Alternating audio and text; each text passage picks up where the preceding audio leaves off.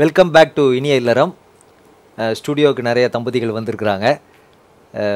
அவங்க மனசில் நிறைய கேள்வி இருக்குது. ஆனால் அவங்க கேட்குற கேள்வி எல்லாமே நம்மளுடைய நேயர்களை ரெப்ரசன்ட் பண்ணுறாங்க. நேயர்களுடைய பார்க்குறவர்களுடைய அவருடைய மனதில் இருக்கிற கேள்வியை தான் நீங்கள் எல்லாம் கேட்க போகிறீங்க. தாராளமாக கேட்கலாம். ஒருமனப்பாடுன்றது உங்களை மாதிரி கல்யாணம் ஆகி 15-20 வருஷம் கழிச்சு தான் வருமா, இல்லை கல்யாணம் ஆனவுடனே இட்ஸ் சாத்தியமா? கல்யாணம் ஆன ஃபர்ஸ்ட் நைட்டே சாத்தியமானு கல்யாணம் ஆன உடனே இது வருவதற்கு சாத்தியம் இல்லை.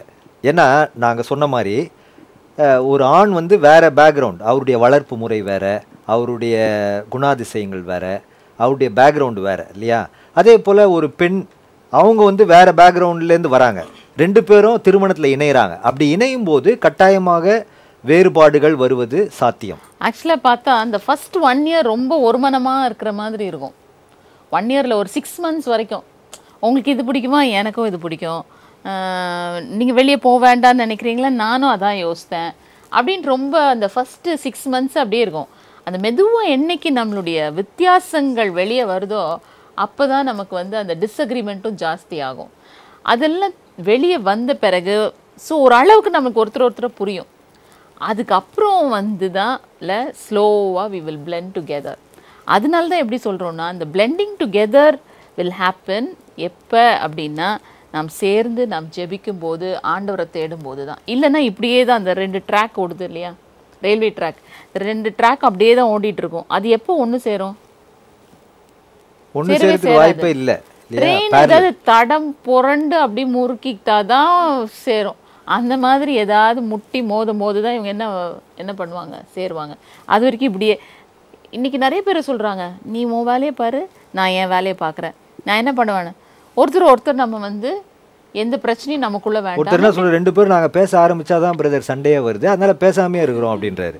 அப்போ அப்படி நாங்கள் சொல்ல வரல. அப்போ ஒருமனப்பாடு எப்போ வரும்னா பேசாமல் இருக்கும்போது வராது. 2 பேரும் தங்களுடைய இதை பிரச்சனைகளை ஷேர் பண்ணோம். என் வேலையில் இந்த ப்ராப்ளம் இருக்குது, இல்லை பிள்ளை வளர்ப்பில் இந்த ப்ராப்ளம் இருக்குது, பணத்தில் இந்த மாதிரி பிரச்சனை வருது அப்படின்றத வெளிப்படையாக ஷேர் பண்ண ஆரம்பிக்கும். பேசதான் இல்லை நமக்கு ஒருத்தரை பற்றி தெரியும், ஒருத்தருக்கு எது பிடிக்கல எது பிடிக்குதுன்னு தெரியும். எல்லாம் அடக்கி வச்சுட்டு இருந்தோன்னா உள்ளே இருக்காது. So this will take some time. அப்போ அதோடு சேர்ந்து நம்ம ஆண்டவரை தேடி நம்ம ஜெபிக்கும் போது அப்போ நம்ம கரெக்டாக தெரியும், நான் எதுலெல்லாம் தப்பாக இருக்கேன், அவங்க எதுலெல்லாம் தப்பாக இருக்காங்க, நான் என்ன எதில் சரி செய்து கொள்ளணும், அவங்க எது சரி செய்து கொள்ளணும் அப்படின்னு சொல்லி அப்படியே நம்முடைய இல்லை ஆஸ் யூ க்ரோ இல்லை you will mature in to this agreement. இந்த அக்ரிமெண்ட் எப்படி வரும்னா ஆண்டவர் நம்முடைய வாழ்க்கையில் இருந்தால் தான் வரும். ஆண்டவர் நம்முடைய திருமணத்தில் இருக்கணும். God in our marriage is very important. இப்போ ஆண்டவர் என் திருமணத்திலே இல்லை, பணம் தான் என் திருமணத்தை ஆளுகிறது, ஆண்டவர் ஆளலை, உலகம்தான் ஆளுதுன்ற பட்சத்தில் இந்த ஒருமைப்பாடு வராது. சண்டை சச்சரவு கண்டிப்பாக இருக்கும். இப்போ வேதாகமம் என்ன சொல்லுது, பிரசங்கி 4:12 வாஸ்து பார்த்தீங்கன்னா முப்புரி நூல் சீக்கிரம் அறாதுன்னு போட்டிருக்கு. முப்புரி நூல். அப்போ 3வது நபர் ஆண்டவர் என்னுடைய வாழ்க்கையில், கணவன் மனைவி ஆண்டவர், அப்படி 3 நபராக செயல்படும் போது தான் இந்த ஒருமைப்பாடு சீக்கிரத்தில் வரும். அது ஒரே நாளில் வராது, நாளடைவில் அது கட்டாயமாக வரும். இப்போ தேவனுக்கு பிரியமில்லாத காரியங்களில் வந்து ஒருமனப்படக்கூடாதுன்னு நீங்கள் சொன்னீங்க. அதுக்கு லஞ்சம் நம்ம ஒரு எக்ஸாம்பிளாக அப்போ பேசியிருந்தோம். இந்த காலத்தில் வந்து நிறைய விஷயம் சில டைம்ஸ் அது இல்லாமல் நம்ம பண்ண நினச்சோன்னா ஒரு ரொம்ப இக்கட்டான சூழ்நிலையில் மாட்டிக்கொள்கிறான், செய்யவே முடியாத அளவுக்கு காரியங்கள் வருது. ஸோ இந்த மாதிரி சுச்சுவேஷனில் இப்போ ப்ராக்டிக்கலாக இது சாத்தியமா? இல்லை இப்போது நம்மளுடைய எக்ஸாம்பிள் பார்க்கணுன்னா நம்ம எந்த இடத்துலையும் அந்த சூழ்நிலை வந்தாலும் நம்ம கொடுக்கல. அவங்க இல்லை அப்பா அம்மாவுடைய அந்த ஹவுஸ் டாக்குமெண்ட், வீடு டாக்குமெண்ட்டு நாங்கள் ரிஜிஸ்டர் பண்ணி அது கொடுக்கணுன்னாக்கா இவ்வளோ அமௌண்ட் கொடுக்கணும்னு சொல்கிறாரு அந்த ஆஃபீஸில். அப்போ நாங்கள் அதை கொடுக்க மாட்டோம்னு சொன்னோம். ஆனால் நாளடைவில் கொஞ்ச நாள் வெயிட் பண்ணோம். நாங்கள் அது கொஞ்ச நாள் வெயிட் பண்ணோம். ஒரு நாள் வந்து அந்த ஆஃபீஸர் ட்ரான்ஸ்ஃபர் ஆனார். அடுத்த நாளே நான் அந்த டாக்குமெண்ட்டு நான் ஒரு நயப்ஸாக கொடுக்காம அதை நாங்கள் வாங்குறதுக்கு எங்களால் முடிஞ்சுது. ஆனால் நாங்கள் குடும்பமாக ஜெபித்தோம் அதுக்காக. அப்போ நம்ம வந்து உடனே வந்து ஒரு காரியம் நம்மளுக்கு நடக்கணும் அப்படின்னா சீக்கிரத்தில் நடக்கணுன்றதுனால அதுக்கு என்ன மாதிரி நம்ம உடன்பட்டுறோம். நம்ம சரி இதை கொடுத்துடலாம், பரவாயில்ல, இதை கொடுத்தாதான் இது நடக்கும், இந்த லஞ்சம் கொடுத்தாதான் இது நம்மளுக்கு நடக்கும், இல்லைன்னா நடக்காது. ஏன்னா அது உலகம் சொல்லுது. உலகம் என்ன சொல்லுது, இது கொடுத்தாதான் உங்களால் நடக்கும் அப்படின்னு. இது இப்போ அதுக்கு வந்து இப்போ பெரிய புது பேர்லாம் வச்சுட்டாங்க. அது ஒரு கிஃப்ட் மாதிரி, அது டோக்கன் ஆஃப் லவ் மாதிரி, ஒரு அப்ரிசியேஷன் மாதிரி தானே கொடுக்குறோம். ஸோ இப்போது அதை வந்து ஒரு பூசி மொழுவ பார்க்குறாங்க இல்லை. ஆனால் இது தவறு. அதை நாங்கள் எப்போதும் சொல்லுவோம், நம்ம கொடுக்குற பைசாக்கு ரிசீட் கொடுக்குறாங்களா, ஒரு பக்காவாக ஒரு ரிசீட் கொடுக்குறாங்களா, which means this is accountable money, not அன்அக்கௌண்டபிள் அப்படின்றத நம்ம தெளிவாக்கி கொள்வது நல்லது. நம்ம என்ன எப்பவும் எப்படி யோசிக்கிறோம், இது டெட்லைன். இப்போ உங்கள் டாக்குமெண்ட் விஷயமா பார்க்கும்போது அத்தனை நாள் அது ஆஃபீஸ்லேயே கடந்திருக்கு. இப்போ சாதாரணமாக ஆக்சுவலாக அவங்க பேரண்ட்ஸ்லாம் யோசித்தாங்க இவ்வளோ நாள் ஆச்சே இவ்வளோ நாள் ஆச்சேன்னு. ஒன்றும் ஆகாது அதுக்கு, as long as அது அந்த ஆஃபீஸில் இருந்துச்சுன்னா அது இருக்கும் அப்படின்ட்டு இவங்க சொல்லிகிட்டே இருந்தாங்க. பட் we were praying, ஆண்டவரே நாங்கள் ஒரு பைசா நாங்கள் கொடுக்க மாட்டோம். கரெக்டாக ஒரு பாயிண்டில் ஒரு ட்ரான்ஸ்ஃபர் அப்படின்ன பிறகு when we went there we got it without any difficulty, not a single pie. So நம்ம ஒரு ஸ்டாண்ட் எடுக்கும்போது கர்த்தர் நம் பட்சத்தில் இருப்பார். நம்ம ஸ்டாண்ட் எடுக்காத பட்சத்தில் அது வந்து பழகிடுவோம். அப்போ எல்லா இடத்துலையும் காசு கொடுத்து நம்ம சாதிக்க, லஞ்சம் வாங்கவும் கூடாது கொடுக்கவும் கூடாதுன்னு பைபிளில் போட்டிருக்கு இல்லையா. அப்போ இது வந்து எல்லாமே வேதத்தில் இருக்குது. நான் வந்து எதுவுமே சீக்கிரமாக துரிதமாக எனக்கு கிடைக்கும்னு ஷார்ட்கட்டில் நம்ம போனோம்னாக்கா அது வேதத்துக்கு முரண்பாடான ஒன்று. ஆனால் அப்படி நிற்கிறவங்க இருக்கிறாங்க, இன்றைக்கி வரைக்கும் இருக்கிறாங்க. லஞ்சம் கொடுக்காம நான் இந்த காரியத்தை சாதிப்பேன் அப்படின்றவங்க எங்களுக்கு நிறைய பேர் தெரியும். அவங்களுடைய டிரான்ஸ்ஃபராக இருக்கட்டும், அவங்களுடைய வேலை உயர்வாக இருக்கட்டும், இல்லாது வேறு ஒரு அஃபிஷியல் மேட்டர் இருக்கட்டும், அது எல்லாமே காசு கொடுக்காம அவங்க வந்து சாதிச்சிருக்கிறாங்க. நம்ம ஆண்டவரை பிடிக்கணும், நம்ம மனுஷனை பிடிக்கக்கூடாது. அப்போ லஞ்சம் கொடுக்குறீங்கன்னா நீங்கள் யாரை நம்பி இருக்கிறீங்க? பணத்தை தான் நம்புறீங்க இல்லையா. என்கிட்ட இவ்வளோ பணம் இருக்குது, ஒருத்தர் சொல்கிறாரு என்கிட்ட இவ்வளோ, அவங்க கேட்ட பணம் என்கிட்ட அந்த டைமில் இருந்துச்சு, நான் ஆண்டவர் சித்தம்னு நினச்சேன் அப்படின்னாரு. அது எப்படி ஆண்டவர் சித்தமாக இருக்க முடியும்? நம்ம செய்கிற காரியம் தவறான காரியம். அந்த பணம் உங்ககிட்ட இருந்துச்சுனாக்கா அந்த பணம் ஆண்டவர் கொடுத்த பணம், அது வேறு எதுக்காவது நீங்கள் பிரயோஜனப்படுத்தியிருக்கலாம். ஆனால் அந்த காசை கொடுத்து எனக்கு லஞ்சம் அதை கொடுத்தாதான் எனக்கு இந்த போஸ்டிங் கொடுப்பாங்கன்னு நினச்சார். இப்போ அவர் வேலை இல்லாமல் தவிக்கிறார். காசு கொடுத்தா அவருக்கு அந்த போஸ்டிங் கிடைக்கல. அப்போ ஆண்டவர் உண்மை உள்ளவராக இருக்கிறார். நம்ம ஆண்டவருக்கு உண்மை உள்ளவராக இருந்தோம்னாக்கா ஆண்டவர் நம்மளை உயர்த்துவார். அந்த சூழ்நிலையை பார்த்து நம்ம மாறக்கூடாது. இப்போ நீங்கள் சொல்கிற அந்த சுச்சுவேஷனில் பார்க்கும்போது அந்த ஒய்ஃப்க்கு அகெயின்ஸ்டாக அந்த ஹஸ்பண்ட் பண்ணார் இல்லை. இன்றைக்கி அந்த ஒய்ஃப் பார்க்குறாங்க தன்னுடைய கணவருக்கு இன்றைக்கி அந்த வேலை இல்லாமல் அவர் இருக்கிறத பார்க்குறாங்க. ஆனால் அவங்க சொன்னாங்க நான் பொறுமையாக இருக்கேன், இப்போவாது அவர் உணரணும்னு தான் நான் யோசிக்கிறேனே ஒழிய வேலை போனது நல்லதுன்னு நான் யோசிக்கல. ஆனால் இன்னும் அவர் உணரவே இல்லை. இன்னும் வேறு எங்கேயாவது கொடுத்து காசு கொடுத்து வேலை ஜாயின் பண்ணலாமான்னு தான் அவர் யோசிக்கிறார் இல்லை. அப்போ நம்முடைய மைண்ட் செட் எப்படி இருக்குது இல்லை, we have to really think. அதுதான் நம்ம ஒரே மாம்சம் சொல்கிறோம். கணவன் மனைவி உறவு வந்து ஒரே மாம்ச உறவு, ஒன் ஃப்ளஷ் டீம் அப்படின்னு சொல்லுவோம். ஒரே மாம்ச கட்சி கணவன் மனைவின்றவங்க. அப்போ கணவர் ஒரு தவறு செய்கிறார் அப்படின்ற பட்சத்தில் மனைவி அதுக்கு உடன்படாமல் மனைவி அதுக்கு எதிர்த்து நிற்கணும். இல்லை நம்ம அதை செய்யக்கூடாது, நம்ம இன்னும் நம்ம ஆண்டவரை பிடிக்கலாம், ரெண்டு பேரும் உபவாசம் இருந்து இதுக்காக குறிப்பிட்டு நம்ம ஜெபிக்கலாம் அப்படின்னு அவங்க ரெண்டு பேரும் ஒரு உடன்படணும். ஒருமனப்பட்டு அவர்கள் கேட்கும்போது கட்டாயமாக ஆண்டவர் தருவார். அப்போ இன்னொருத்தவங்க வந்து அப்படியா கேட்குறாரா, அவர் இவ்வளோ அமௌண்ட் கேட்குறாரு, இந்தாங்க இந்த வளையலும் தரேன் செயினும் தரேன் எடுத்துகிட்டு போய் வச்சு கொடுங்கன்னு சொல்லக்கூடாது. அதுதான் நடக்குது நம்ம கிறிஸ்தவ குடும்பங்களில். அது நடக்கக்கூடாதுன்றதுக்காக தான் இந்த மாதிரி நிகழ்ச்சிகளை நம்ம நடத்துகிறோம். அப்போ ஆண்டவருக்கு பிரியமில்லாத சில காரியங்கள் கணவர் செய்கிறாரோ மனைவி செய்கிறாங்களோ அல்லது பிள்ளைகள் செய்கிறாங்களோ அதற்கு யாராவது ஒருவர் எழும்பி நிற்க வேண்டும், எதிர்த்து நிற்க வேண்டும். அப்போ ஆண்டவர் நம்மளோடு துணை நிற்பார். இன்னைக்கு வந்து பெற்றோர்கள் செய்கிற தவிர பிள்ளைகள் பார்த்து சுட்டி காட்டுற ஒரு சூழ்நிலை இல்லை. ஒரு இன்னைக்கு வாலிப பிள்ளைகள் ஒரு ஏஜ் வரும்போது அவங்களுக்கு பிளாக் ஆர் ஒயிட் இது ரெண்டு தான் தெரியும். இந்த நடுவில் இருக்கிறத ஒன்றும் தெரியாது இல்லை. தேர்ஸ் நத்திங் நியூட்ரல் அப்படின்னு சொல்கிறாங்க. அப்போ அவங்க வருத்தப்படுறாங்க. என்கிட்ட சில பிள்ளைகள்லாம் ஐயோ அப்பா அம்மா பேசுகிறது ஒன்று அவங்க செய்கிறது ஒன்று, எனக்கு இஷ்டமே இல்லை. அப்போது இதுதான் திருமணம்னா எனக்கு திருமணமே வேணான்னு சொல்கிற நபர்லாம் எங்ககிட்ட வராங்க. வயது 30 மேலே ஆயிடுச்சு, என் பையன் என் பொண்ணு திருமணம் வேணான்னு சொல்கிறாங்க, அவங்கள கவுன்சிலிங் பண்ணுங்கன்னு எங்ககிட்ட பெற்றோர்கள் கூப்பிட்டு வராங்க. அவங்கக்கிட்ட தனியாக உட்காந்து பேசும்போது அவங்க சொல்கிறாங்க எங்கள் அப்பா அம்மாவுடைய வாழ்க்கையில் நாங்கள் ஆண்டவரை பார்க்கல, அவங்க பேசுகிறது ஒன்று செய்கிறது ஒன்று. அந்த மாதிரி ஒரு அவங்க ரெண்டு பேருக்குள்ள ஒரு மனம் இல்லை, ரெண்டு பேரும் எப்போதும் சண்டை போட்டுக்கிறாங்க. இதுதான் திருமணமா? அப்போனா இதுதான் திருமணம்னா எனக்கு அந்த திருமணம் வேணாம் அப்படின்னு சொல்கிற வாலிபர்கள் இப்போ இருக்கிறாங்க. அப்போ நாங்கள் வந்து ரெண்டு பேர்கிட்டையும் பேச வேண்டிய சூழ்நிலை. அப்போ பெற்றோர்களாகிய நீங்கள் சில காரியத்தில் நீங்கள் மாறணும். ஆண்டவருக்கு உகந்த காரியத்தில் ஈடுபடுங்க, நீங்கள் சொல்கிறத செய்யுங்க, செய்கிறத சொல்லுங்கள். அப்போ தான் உங்களுடைய பிள்ளைகள் உங்களை ஃபாலோ பண்ணுவாங்க அப்படின்னு நாங்கள் சொல்கிறோம். அப்படின்னா அவங்க உலகத்தை தான் ஃபாலோ பண்ணுவாங்க. ஒரு மனம்னு சொல்லும்போது நாங்கள் எங்களுடைய வாழ்க்கையில் எங்கள் திருமண உறவில் நாங்கள் ஒரு முடிவு எடுத்தோம். என்னென்னா எந்த ஒரு காரியத்தை குறித்தாலும் ஒரு பொருள் வாங்கணும்னா கூட நாங்கள் 2 பேரும் படலை அப்படின்னு சொன்னால் அதை நாங்கள் செய்யக்கூடாது அப்படின்னு சொல்லிட்டு ஒரு முடிவு எடுத்தோம். அது சரியானதாக இருக்குமா? கரெக்ட், ரொம்ப ரொம்ப சரியானதாக இருக்கும். இல்லை, அந்த ஒரு மனம் மிகவும் முக்கியம் அப்படின்றது நீங்கள் புரிஞ்சுக்கிட்டதுனால நான் 2 பேருக்குமே அதில் ஒரு மனம் இல்லை அப்படின்னா we will not decide good. So அதோடு நம்ம அதுக்காக என்ன பண்ணலான்னா, இப்போ ஒரு மனம் இல்லைன்னா அதை குறித்து இருவருமா சேர்ந்து ஜெபம் பண்ண முடியாது. இப்போ ஒருத்தருக்கு வேணும்னு யோசிக்கிறீங்க, இன்னொருத்தர் வேண்டான்னு யோசிக்கிறீங்க.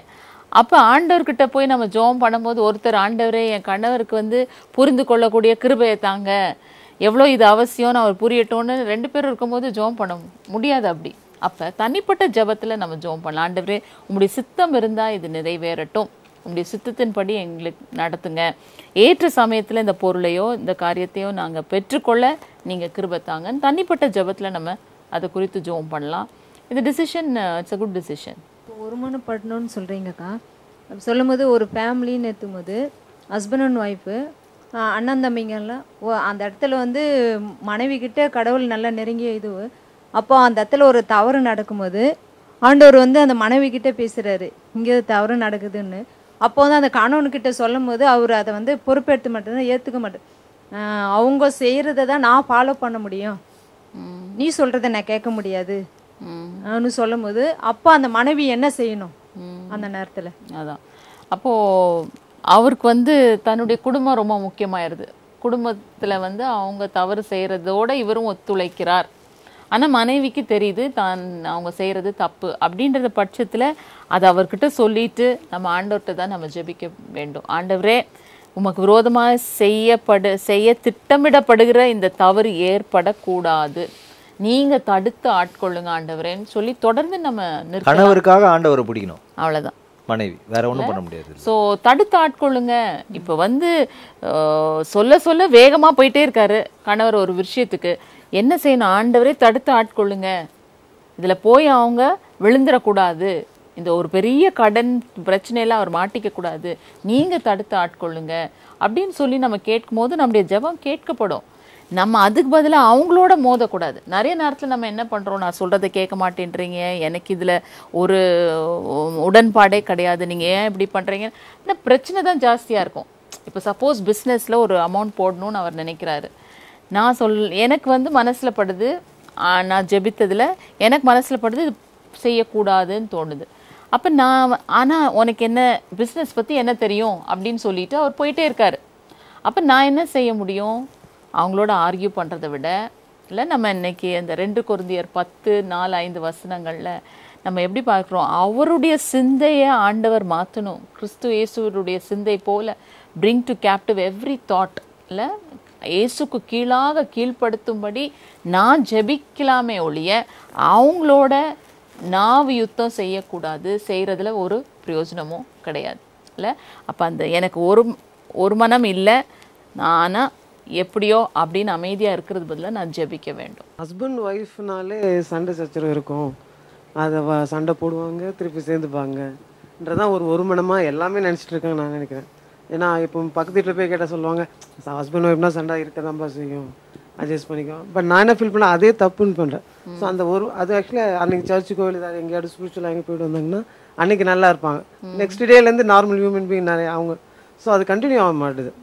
ஸோ அந்த ஒரு மனம் நான் என்ன அந்த சண்டை சச்சரவே வரக்கூடாதுன்றேன். அதுக்கு அந்த ஒரு மனம் எப்படி கண்டினியூ பண்ணணும்?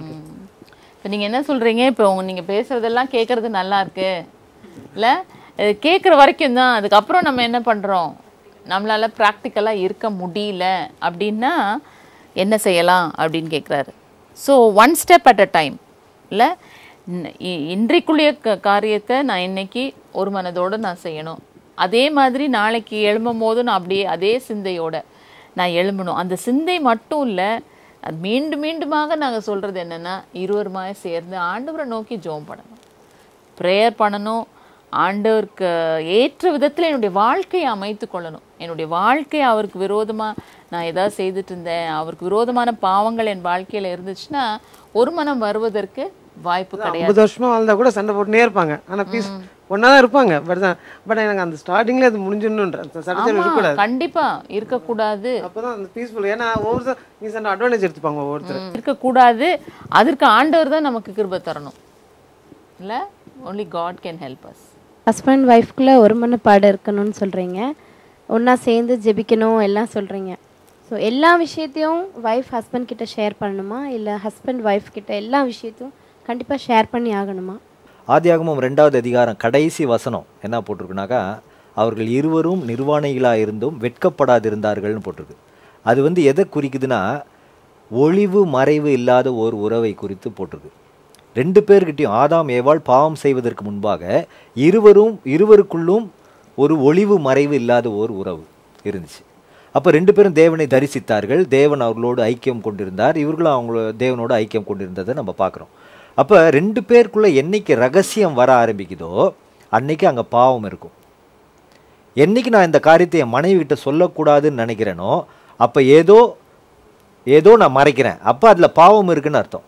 அப்போ அந்த பாவத்தை நான் மறைக்கிறதுனால தான் நான் அதை மனைவி கணவர்கிட்டயோ அதை சொல்கிறதுக்கு அதை மறுக்கிறாங்க, தயங்குறாங்க அப்படின்றத ஈஸியாக புரியும். அப்போ வேதாகமம் என்ன சொல்லுதுன்னா, கணவன் மனைவி உறவில் எந்த ஒளிவு மறைவும் இருக்கக்கூடாது, வெளிப்படையான ஒரு உறவு இருக்க வேண்டும் என்று தான் தெளிவாக போட்டிருக்கு. அப்படி இல்லாத பட்சத்தில் சந்தேகம் வர ஆரம்பிக்கும், பாவத்தின் மூலமாக சில காரியங்கள் நடக்க ஆரம்பிக்கும், மற்றவர்கள் நம்முடைய குடும்பத்துக்குள்ளாக பிரிவினை ஏற்படுத்த ஆரம்பிச்சிருவாங்க. உன் கணவரை பற்றி தெரியுமா, உன் மனைவியை பற்றி தெரியுமா அப்படின்ற மாதிரி அவங்க எடுத்துகிட்டு வர ஆரம்பிப்பாங்க. ஏன்னா நம்ம 2 பேருக்குள்ள ஒரு வெளிப்படையான உறவு இல்லாத காரணத்தினால். அப்போ 2 பேருக்கும் ஒரு வெளிப்படையான உறவு தேவை. 2 பேரும் என்னுடைய ஆஃபீஸில் என்ன நடக்குது, என் பிஸ்னஸில் என்ன நடக்குது அப்படின்றத கட்டாயம் ஷேர் பண்ணணும். மனைவிக்கு தெரியணும். கணவர் எவ்வளோ சம்பாதிக்கிறாருன்னு கூட மனைவிக்கு தெரியலன்னா அப்புறம் என்ன அர்த்தம்? அப்புறம் என்ன ஆகிடும், ஒரு நாள் இவங்களுக்கு எவ்வளோ சம்பளம், இவ்வளோ சம்பளமா, அப்போ பாதி சம்பளத்தை எங்கே நீங்கள் கொடுத்தீங்க, இவ்வளோ தானே என்கிட்ட எடுத்துகிட்டு கொடுத்தீங்க, அப்போ உங்கள் வீட்டாருக்கு கொடுத்தீங்களா நீங்கள் அப்படின்னு சந்தேகம் வர ஆரம்பிக்கும். என்றைக்கு சந்தேகம் வர ஆரம்பிக்குதோ அந்த குடும்பத்தில் குழப்பம் தான், பிரிவினை தான் கட்டாயம் வரும். அப்போ அந்த சந்தேகம் வரும்படி நான் நடந்து கொள்ளக்கூடாது, அதுதான் நாங்கள் சொல்கிறோம். சந்தேகம் வரும்படி நீங்கள் நடந்து கொள்ளாதீங்க. எதுக்கு நீங்கள் அந்த மாதிரி காரியத்தை நீங்கள் மறைக்கணும்? எது என்னுடைய மனைவிக்கு நான் மறைக்கணும்னு நினைக்கிறேனோ அதை சொல்லுகிறவன் தான் தைரியசாலின்னு நான் சொல்லுவேன். தைரியசாலியான கணவன் யார் என்றால், எதை என்னுடைய மனைவி கிட்ட நான் சொல்லக்கூடாதுன்னு நினைக்கிறேனோ அதை சொல்லணும் அப்படின்னு நான் நினைக்கணும்.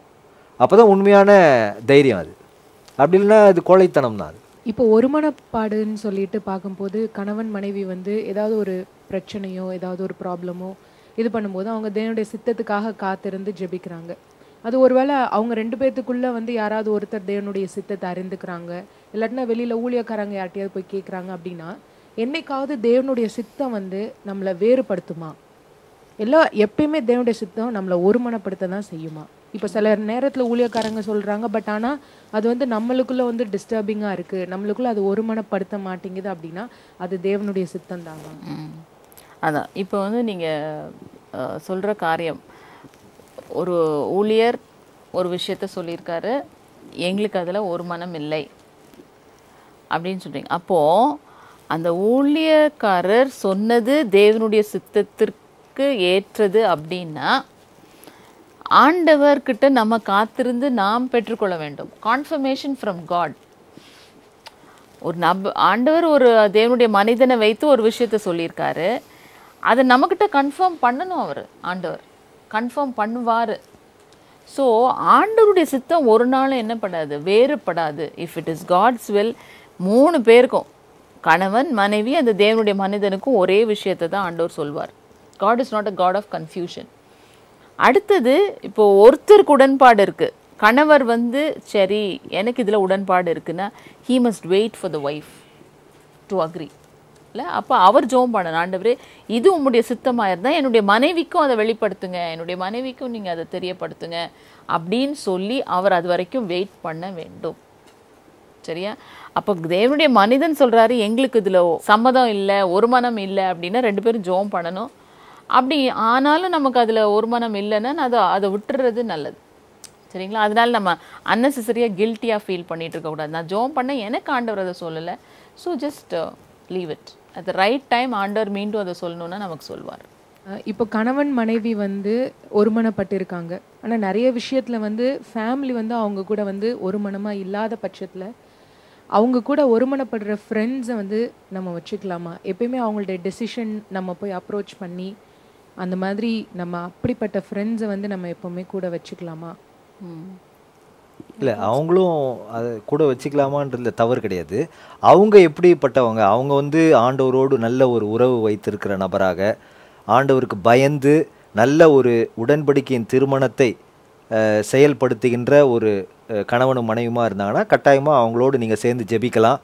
நீங்கள் போய் ஷேர் பண்ணலாம் அவங்கக்கிட்ட, நீ எங்கள் வாழ்க்கையில் இந்த மாதிரி ஆண்டவர் செய்யணுன்றாரு, இல்லைனா எப்படி நாங்கள் அதை செய்கிறது, எங்களோடு நீங்கள் உடன்பட்டு எங்களுடைய குடும்பத்தோடு சேர்ந்து நீங்கள் ஜெபிக்கலாமா, நீங்கள் நம்ம 2 பேரும் சேர்ந்து ஜெபிக்கலாமான்னு கேட்குறதுல எந்த தவறும் கிடையாது. ஒரு குடும்பமும் சேர்ந்து ஜெபிப்பது மிகவும் நல்லது. இப்போது எங்களுக்கு வந்து இப்போ நாங்கள் எங்களுடைய வேலையை விட்டுட்டு நாங்கள் ஊழியத்திற்கு நாங்கள் வரும்போது அப்படி எங்கள் கூட உறுதுணையாக இருந்த ஒரு 1-2 தம்பதியர் இருக்காங்க. அப்போ எப்படிப்பட்ட சூழ்நிலை எங்களுக்குன்னா, எங்களுடைய பெற்றோர் எங்களை புரிந்து கொள்ள முடியல. 2 பேரும் நல்ல வேலையில் இருக்கீங்க, எதற்காக இந்த வேலையை நீங்கள் விட்டுட்டு வரணும் அப்படின்ற ஒரு சூழ்நிலை எங்களுடைய அதில் அவங்களுக்கு உடன்பாடு இல்லை. அப்போ எங்களுக்கு ரைட் டைமில் ஆண்டவர் சரியான ஃப்ரெண்ட்ஸ் கொடுத்தார், நீங்கள் சொன்ன மாதிரியே. அப்போ அவங்களோட நாங்கள் சேர்ந்து நாங்கள் ஜெபிக்கும் போது நாங்கள் இன்னும் உற்சாகப்படுத்தப்பட்டோம். அப்போ அந்த மாதிரி ஃப்ரெண்ட்ஸ் நமக்கு தேவை. அதே நேரத்தில் இப்போ இவங்க சொன்ன மாதிரி காட்லி ஃப்ரெண்ட்ஸ், ஆண்டவரை விசுவாசிக்கிற ஆண்டவரை நேசிக்கிற பிள்ளைகள் இல்லை, சும்மா ஆர்டினரி ஃப்ரெண்ட்ஸ்னால் அவங்களும் நம்முடைய பெற்றோர் மாதிரி அட்வைஸ் பண்ண தொடங்கிடுவாங்க. இந்த டைமில் நீ என்னத்துக்கு வேலையை விட்ட, நீ வந்து உன்னுடைய prime time of your life, நீ லைஃப்பில் நீ செட்டில் ஆன பிறகு நீ ஆண்டவர் கூலியெல்லாம் பண்ணலாமேன்னு அவங்க சொல்லியிருப்பாங்க இல்லை? ஸோ இந்த friendship is very very important. ஆண்டவருடைய வார்த்தையை மதிக்கிற நண்பர்கள் நமக்கு தேவை. அதில் நம்மளோட ஒன்றாக நிற்பவர்கள் நமக்கு நிச்சயமாக அவசியம். ஒரு பெரிய சப்போர்ட் அவங்க தான் இல்லை? நமக்கு அந்த மாதிரி ஃப்ரெண்ட்ஸ் நமக்கு கண்டிப்பாக அவசியம். நிறைய விஷயங்களில் நம்முடைய பெற்றோரோட நமக்கு ஒருமனப்பட முடியவில்லை அப்படின்னும் போது இந்த praying friends will stay together. நம்ம என்ன ஆயிடக்கூடாது, அவங்க மேலே ரொம்ப டிபெண்ட் ஆகி அவங்க மேலே சாஞ்சிடக்கூடாது இல்லை? So God is in the midst of us. இந்த காலகட்டத்தில் இவங்க பெர்மனெண்ட்டாக இருப்பாங்கன்னு கூட நம்ம யோசிக்க முடியாது. இந்த ஃப்ரெண்ட்ஸ் நமக்கு கடைசி வரைக்கும் இருப்பாங்க. ஆண்டவர் சில நேரத்தில் தூக்கிடுவார் இல்லை, ரொம்ப ஓட்டுறோன்னா ஆண்டவர் அப்படியே தூக்கிடுவார். அவரை சார்ந்துக்கணும்னு கொஞ்ச நாள் வச்சுருப்பார், அதுக்கப்புறம் கொஞ்சம் ஃப்ரெண்ட்ஸ் தருவார். ஸோ தட் இஸ் த வே இல்லை, we have to use this friendship. இப்போ ஆண்டவர் கூட பார்த்தீங்கன்னாக்கா, இயேசு கிறிஸ்துவை பார்த்தாக்கா அவருக்கு 12 சீஷர்கள் இருந்தாலும் ஒரு இன்னர் சர்க்கிள் ஒன்று வச்சுருந்தார். இன்னர் சர்க்கிள்னாக்கா அந்த ஒரு ஃபியூ டிசைபிள்ஸ், அந்த சீஷர்களோட எப்போதுமே அவர் தனியாக போய் ஜோம் பண்ணுறதை நம்ம பார்க்குறோம் இல்லையா? அப்போ ஒரு க்ளோஸ் சர்க்கிள் நம்மளோடு கூட நிற்கக்கூடிய, நம்மளுடைய விஷன், நம்மளுடைய தரிசனத்தை புரிந்து கொள்ளுகின்ற அந்த சரியான நபரோடு நாம் இணைந்து ஜெபிப்பது ரொம்ப நல்லது. It's very healthy. நம்மளை வந்து அது உற்சாகப்படுத்தும். அந்த தரிசனத்தை நாம் அடைவதற்கு துரிதமாக அது தூண்டும். ஆவிக்குரிய விஷயத்தில் நமக்கு தெரியாத காரியத்தை அவங்க நம்மளுக்கு சொல்லி தருவாங்க. ஸோ இது வந்து ஒரு கிவ் அண்ட் டேக் இல்லை, நம்ம 2 பேரும் சேர்ந்து வளருவதற்கு, கிறிஸ்துவுக்குள்ளாக வளருவதற்கு இது வந்து ஒரு பெரிய வாய்ப்பு. ஏன்னா நம்ம வாசிக்கிறோம்ல, இருவர் ஒருமனப்பட்டா அப்படின்னு இல்லை? So if 2 of you agree and ask for whatever, 2 பேர் ஒருமனப்பட்டு எதை கேட்டாலும், அப்போ நம்மளோட இன்னும் கூட 2 பேர் சேர்றாங்க. அப்போ அதோடைய பவர் இன்னும் ஆகும், இன்னும் ஜாஸ்தி தான் ஆகும். ஸோ அந்த மாதிரி ஃப்ரெண்ட்ஷிப் இருக்கிறது அது வந்து டிவைன் காட்லி கனெக்ஷனாக இருக்கும். ஆமாம் இல்லையா? ஆண்டவருக்கு உகந்த, ஆண்டவருக்கு பயந்த ஒரு திருமண உறவை வைத்திருக்கின்ற நபரோடு நாம் சேர்ந்து இணைந்து செயல்படுவது மிகவும் வலிமை உள்ள ஒன்று. அதில் நாங்கள் டிவைன் கனெக்ஷன்ஸ்ன்னு சொல்லுவோம். அது அந்த ஃப்ரெண்ட்ஷிப்லாம் பாதுகாத்துக்குவோம் இல்லை? It is very very important. இவ்வளோ நேரம் நம்ம வந்து கடந்த வாரமும் சேர்ந்து கடந்த வாரமும் இந்த வாரமும் நம்ம ஒருமனப்பாட்டில் உள்ள வல்லமையை குறித்து நம்ம பேசிக்கிட்டே இருக்கிறோம் இல்லையா? இந்த ஒருமனப்பாட்டில் வந்து மிகவும் வல்லமை இருக்குது, சினர்ஜிசம் அப்படின்னு சொன்னோம். கணவனும் மனைவியும் சேருகின்ற அந்த வல்லமை நமக்கு தெரிகிறதோ இல்லையோ சாத்தானுக்கு தெரிகிறது என்பதை குறித்து நம்ம பேசணும். அப்போ இது வந்து ஆண்டவருடைய இருதயத்துக்கு உகந்த ஒன்று. Correct. ஒரு கணவனும் மனைவியுமாக ஒருமனப்பட்டு ஆண்டவருடைய பாதத்துல வந்து என்கிட்ட அவர்கள் கேட்கணும், என்னுடைய பிள்ளைகள் அவர்கள் என்கிட்ட வந்து கேட்கணுன்றத ஆண்டவர் விரும்புறார். அவருடைய சித்தத்தை செய்யணும். அவருடைய சித்தத்தை செய்யணும், அவருடைய சித்தம் என்ன என்பதை புரிந்து கொண்டு நடக்கணும் அப்படின்றத ஆண்டவர் வந்து ரொம்ப தெளிவா நம்ம கிட்ட அதை எதிர்பார்க்கிறாரு. அப்ப கணவனும் மனைவியுமாக அப்படி செயல்படும் போது அவர்களுடைய குடும்பம் மாத்திரமல்ல, அவர்கள் வருங்கால குடும்பமும் வருங்கால பிள்ளைகளும் சந்ததியும் அது வந்து ஆசீர்வதிக்கப்படும் கட்டாயமாக. இப்ப நம்முடைய வேதாகமத்துல நம்ம தெளிவா பார்க்கிறோம். இப்ப ஒரு நபர் இந்த பேழையை கட்டுவதற்கு நோவா அந்த ஒரு நபர்கிட்ட தான் ஆண்டவர் பேசினாரு.